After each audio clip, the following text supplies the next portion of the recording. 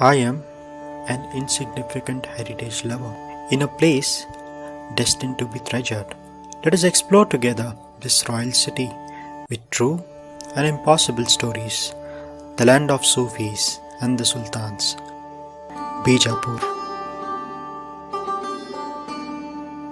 At the imperial mosque, Sultan, he would visit this mosque on his elephant at this grand arch. He would come inside with his royal guards. Now he is the Sultan when he visits this grand mosque.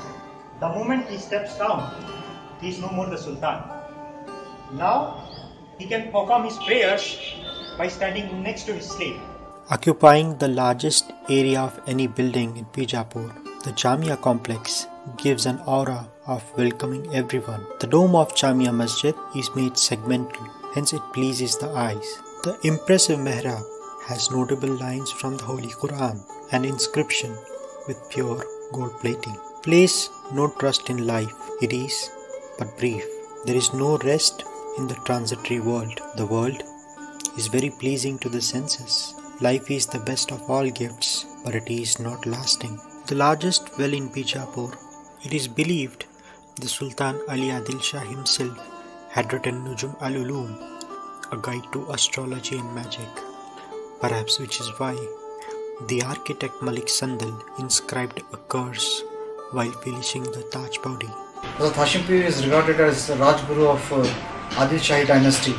Irrespective of caste and creed, till today, at the shrine of Hazrat Hashim Pir, people from all faith come here to seek his blessings. 4 centuries have passed, but still people have great faith in the Sufis' mystical powers.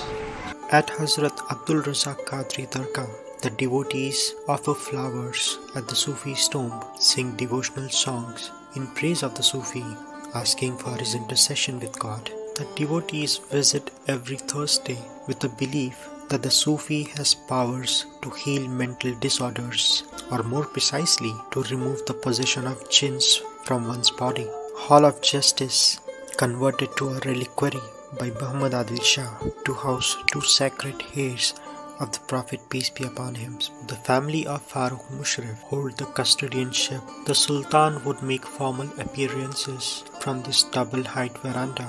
The other side of this room secures wall paintings. Sadly, these are the only paintings left in this royal city. Even today, these stories fascinates every soul, which is why it makes the place the land of Sufis and the Sultans, Bijapur.